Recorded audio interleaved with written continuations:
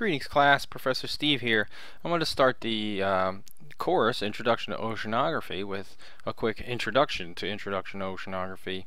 And really what I want to get across is why does it matter? Oceanography means study of the ocean, and why do we do it? We put an awful lot of time and money and energy into getting to know the oceans. And so why is that? Why is it so important? And if you're asking, is it because of the cute animals? The answer is not so much, because and hopefully we'll explain that quite a bit as the course goes on. But as an example, let's just look at humans and how they interact in one very simple, what should be a familiar way with the earth. In fact, and you can do this as a practical exercise right now by breathing in and out. So if you breathe in and breathe out, what are we breathing in? What do we need from the air? And of course the answer to that is oxygen. We breathe in oxygen. We do that because we need that oxygen to burn carbon that we consume, turn that carbon into energy, use it to grow and reproduce, use it to maintain our cellular integrity and fitness. But what do we produce as a byproduct, as a metabolite? And we do that, one of the things we do that with is carbon dioxide. Every time we breathe out, we're exhaling or respiring carbon dioxide. And we see that carbon is in a CO2 or carbon dioxide molecules. So every time we breathe out, we are affecting the carbon cycle of the earth. Where do we get that oxygen from? And the answer to that is from photosynthesizers. Photosynthesizers, as part of their metabolism, produce oxygen. We breathe in the oxygen, we produce CO2, and then of course the plants take up the CO2. And this is your first look at one of many types of cycles that we'll look at throughout the course. Okay, and this is what oceanography is, looking at a big picture, how things cycle and everything is interconnected. And what we've skipped so far is, where do we get the carbon that comes from the CO2, right? We burn and make energy and make new cells, but where does the CO2 come from? Where's the carbon from there come from? And that is either directly or indirectly from the plants as well. They take up the CO2, they produce organic matter. We either eat plants directly, or something eats the plants and we eat it. We also breathe in their oxygen, and you can see how very quickly this could get very complex, right? CO2 doesn't just go to the plants, but it goes to the atmosphere and affects our climate. What about the ocean? Are there plants in the ocean? The answer to that, you should be able to say, is a resounding yes, right? Here are the more familiar ones. There's two major classes that fall under the umbrella that we would call seaweeds. The first one is kelps. These are what we call macroalgae. They're bigger, leafier things. Some of them float in these big, giant floating forests. Some of them attach to the seafloor and grow in these giant stalks reaching for the sun at the surface. And we call those kelps. Some are much more familiar looking, like sea grasses, which actually grow out of a sediment in much the same way that plants do on land. The second group are the phytoplankton, and these are the guys that we'll talk almost exclusively about in this course. The phytoplankton are microscopic organisms. These three groups right here, the diatoms, dinoflagellates, and coccoliths, these guys are actually very genetically similar to us, and they're single-celled, animal-like organisms that also have the machinery for photosynthesis. And cyanobacteria is a bacterial group. They're actually bacteria that photosynthesize. And the fact of the matter is, all these microscopic guys, each of which will go into great detail in our primary production lecture, make up the majority of the photosynthesis that comes from the ocean. The reason is there's so many more of these guys, and they grow so much more rapidly in the ocean that they grossly outweigh the biomass and photosynthesis that is produced by these larger guys. Again, we'll go into in great detail. But so how do these major photosynthesizers, the microbes in the ocean, stack up against the land photosynthesizers? The answer to that is, for every 5 breaths you take right now, 3 of the oxygen molecules you're breathing in come from the ocean photosynthesizers, the phytoplankton, and only 2 of them come from land. So approximately 70% of the primary production or photosynthesis that happens for the entire globe is done by microbes in the ocean. if we look at the carbon cycle as a whole, and you don't have to know this whole thing, but we're going to zero in on on some of the pools here, not the rock, not the bedrock, okay? But so here we're talking about gigatons of carbon, which is 1 billion tons of carbon. 1 ton is 2,000 pounds of carbon. And so even in the atmosphere, in the air you can't see, the carbon dioxide, if you add it all up, each molecule of carbon dioxide, it adds up to 850 gigatons. But if we look at the pools of carbon that are exchangeable with the atmosphere, those really amount to the ocean, the vegetation, and the soils on land. But if we look at the vegetation, which does photosynthesis, 600 gigatons is roughly the same amount as the atmosphere. But if we look at the ocean, 38,000 gigatons, that's many times than either of these. So the exchange, or the reservoir that is the ocean of carbon, actually has a much greater impact, or controls how much carbon exchanges between these two, much more than the other two, the atmosphere and the vegetation carbon, control it.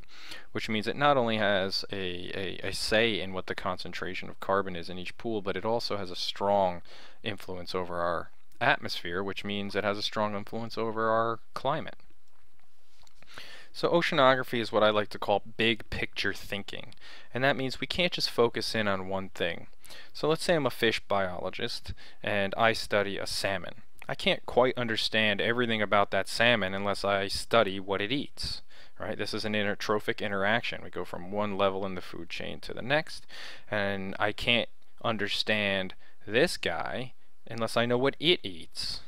Okay, so that means that indirectly the food of the salmon's food indirectly has an interaction with this guy. This is what we call Trophic Cascade, and we'll go over that a little bit more in another lecture.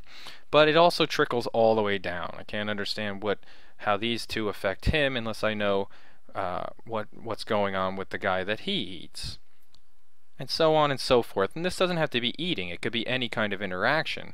But it's much more complex than just looking at this one guy. And it's even more complex than that, right? These all affect or are affected by the chemistry. They're either taking up some chemistry in their consumption or body maintenance, or they're putting out some chemistry during their metabolic processes. And then the physics of the ocean is what stirs this all up and guides where it happens and when it happens. And the whole picture adds up to what we call a global phenomenon. And global phenomena is just a fancy way of saying that all things interact with each other and the environment, and that those interactions affect the entire Earth, right? We breathe out carbon dioxide. We are either feeding a photosynthesizer or we're changing the concentration in the atmosphere, which affects our climate, right? And that's just one very brief and summarized example. It's much more complex than that. So if you add up all these processes, you can look at one entire food web. And each one of these pools of organisms, which are pools of elements essentially, or whether they're dissolved or in an organism, there's processes that make them change from back and forth from each other and make them cycle around the Earth. And this is essentially a pictorial view of what you're going to learn for this course. And you can't do that without knowing how the biology, the chemistry, and the physics are all mixed up to interact on the Earth, and how they're all interconnected.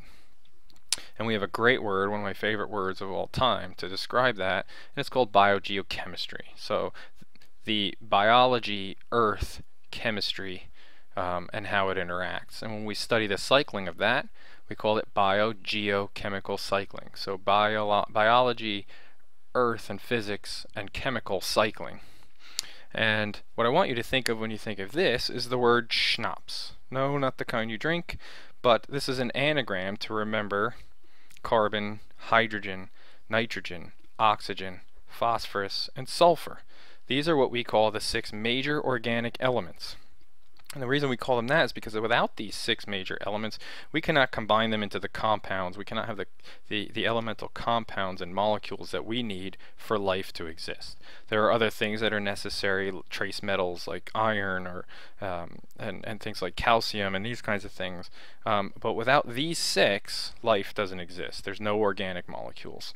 And what we do when we study biogeochemical cycling, which is almost always what we're doing in one way or another in oceanography, is we're studying how these 6 elements, and the stuff that goes along with them, but these 6 elements cycle between non-living pools and living pools, inorganic and organic. So from living to non-living and back again. In order to do that, a lot of us focus and specialize on the biology, but again, we can't just focus on one thing. We have to focus how the microbes interact, focus on what eats the microbes, focus on what possibly eats those guys, and then also on who eats everybody. But we can't even just focus in on those. We have to actually understand the whole ecosystem, like this coral reef here, and how the chemistry, physics, and biology all interact together. But in order to understand that, we do need to know the chemistry. We need the chemists. We need to go out and measure and sort of map what's going on out there and why. Why is oxygen this concentration here? Why is nitrogen this concentration there? Who's taking up? Who's making it? Who's producing it?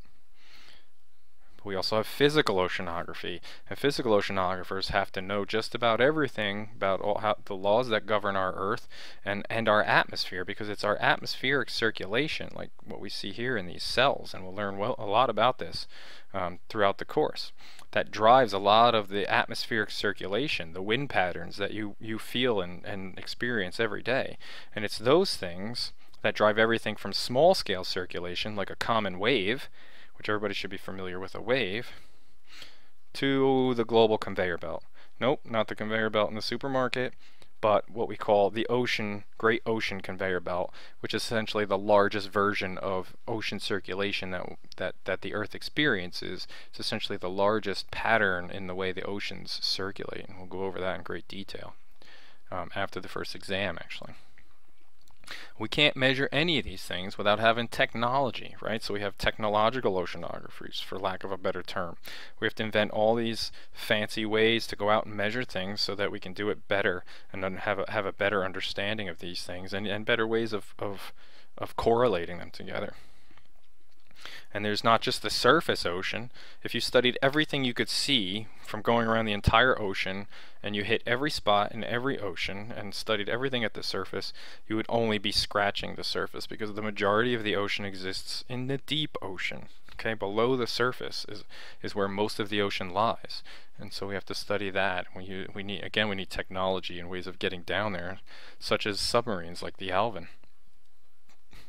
And then last but not least, we need to be modeling oceanographers. We need to be able to take all this information we learn, plug it into a computer, the data, stick it all together, and draw a big picture of the entire Earth, of what's going on. And in this way we can make predictions in the way things are going to change, prediction estimates of what went on in the past and what's going to happen in the future, and most importantly, how do humans affect the Earth and the ocean, and how can we better interact with that without disturbing it. And that's it for today, and I hope you get the gist. You can rewatch this as much as you want, as well as the future slideshows. And welcome to the class,